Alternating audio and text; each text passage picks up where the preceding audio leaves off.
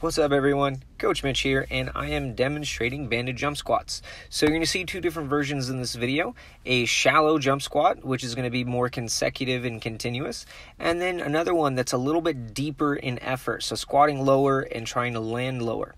The first one, as I'm doing right now, you'll place a band around the legs just above the knees, and you're going to assume a short squatted position, and you're going to jump continuously. Nice soft absorption of the landing, getting the whole foot down, and then springing up nice and stiff, trying to create some whole body tension and rigidity to explode up.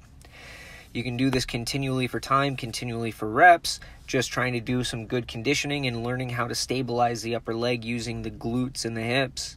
From here, you can go ahead and expand to a more exaggerated effort, so a deep squat to a deep landing. I usually take these one at a time.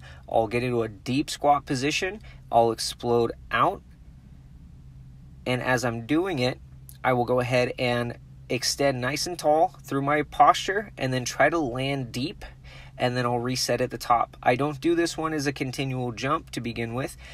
I actually learned the skill to squat deep, to be able to land into a deep squat and be able to absorb impact and condition the legs for it.